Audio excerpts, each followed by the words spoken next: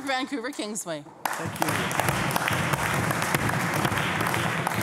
Honourable Speaker, question for the Minister of Health. This weekend, Mark Isaacs, one of the many people whose lives were permanently harmed by Liberal misconduct and the wrongful dismissal of health researchers, spoke up for the first time. He detailed how he was wrongly attacked and threatened and lost his position in spite of having done absolutely nothing wrong. In fact, numerous researchers, in addition to those wrongfully dismissed, saw their careers, work, and reputations permanently and negatively affected by government threats and smears through no fault of their own. These include, for example, researchers such as Barbara Mintzes of the Therapeutics Initiative, researchers at the University of British Columbia and the University of Victoria, and many others, including Mr. Isaacs. In particular, UBC and UVic researchers were smeared in the second paragraph of a press release by the allegation crafted by the Premier's communications team and spoken by the Minister of Health, linking them to a non-existent RCMP investigation. Does the Minister of Health even know how many people were damaged by Liberal misconduct in this affair?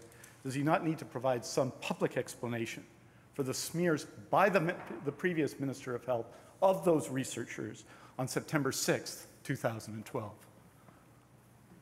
Minister of Health.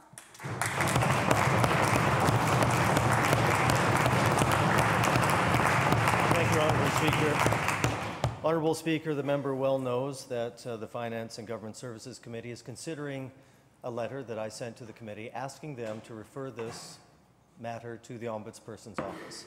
I know the committee is working hard and in good faith, and I fully expect and hope that they will send that referral to the Ombudsperson's office so that all of us may understand all of the circumstances regarding this particular case.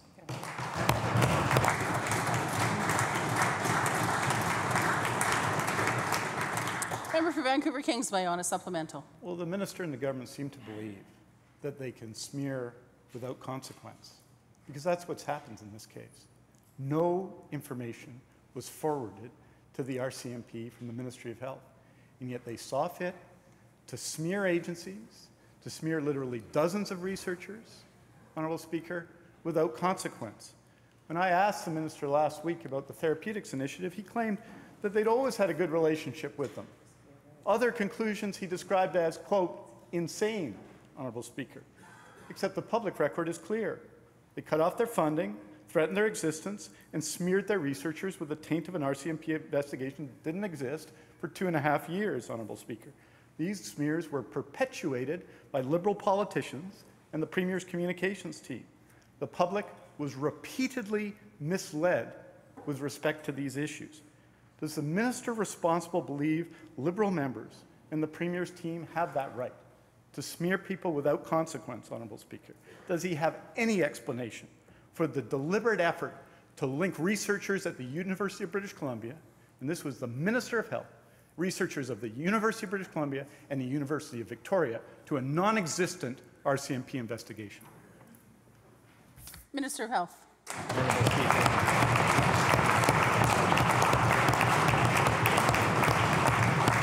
Honourable Speaker, I have commented on the member's penchant for wild speculation and complex conspiracy theories. Let me say this, Honourable Speaker. There was concern. There was concern that data had been misused. That's a serious concern. There was concern about awarding of contracts and procurement practices. That was a serious concern. Members of the ministry met with the RCMP. Members of the ministry met with the RCMP on several occasions in 2012 and 2013. And the RCMP were interested in the work of the Office of the Comptroller General on contracting and procurement practices. Honourable Speaker, if the member wishes to have all of this information clarified, he would encourage the members of his committee on the Government Finance and Government Services Committee to send this to the Ombudsperson for a full review.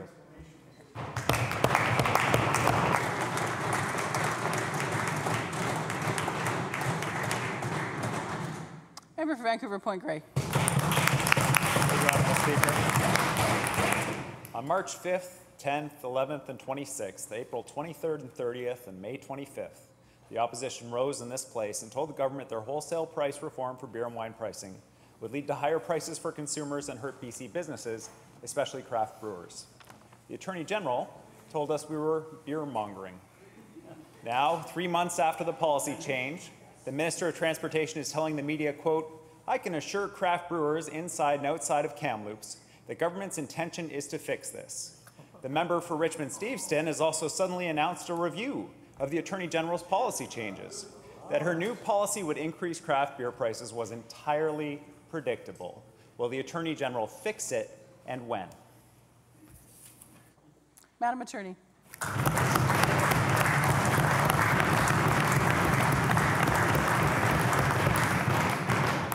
Madam Speaker, I am pleased to be able to report to the member opposite and the members opposite about the success of the craft beer industry.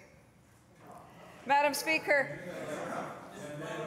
and congratulations to the craft beer makers in British Columbia, Madam Speaker, for the success of their industry and for producing a product that people love, and for creating so much employment and creating a really interesting industry in British Columbia. Madam Speaker, in the first 3 months of this year, Madam Speaker, the craft beer sales at BC liquor stores have increased by more than 50% over last year.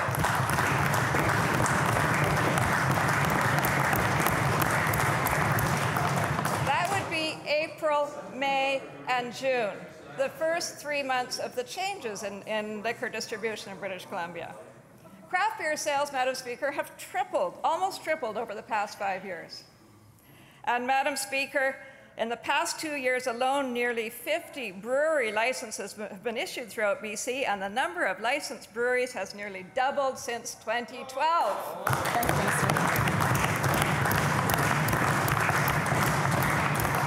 The member opposite has trouble with the liquor changes, Madam Speaker, but I can assure you British Columbians don't.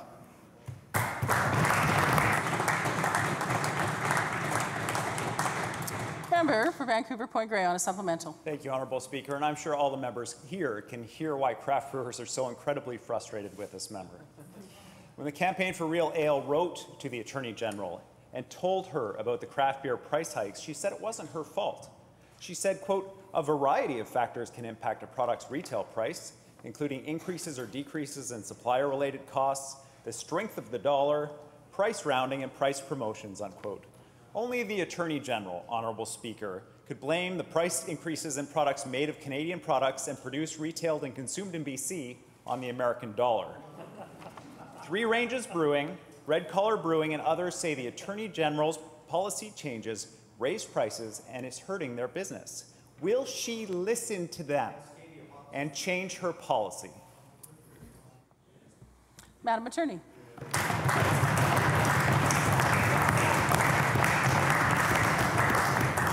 Madam Speaker, this government is extremely supportive of the craft beer industry. We have a very granular interest in the industry, so much so, Madam Speaker, that my Parliamentary Secretary for Liquor and my staff are speaking to every brewery that brings a concern to government, because we do want to know what the issues are and to make changes if we need to make them. But Madam Speaker, let me continue. 112 breweries in British Columbia, 90 of them are craft breweries.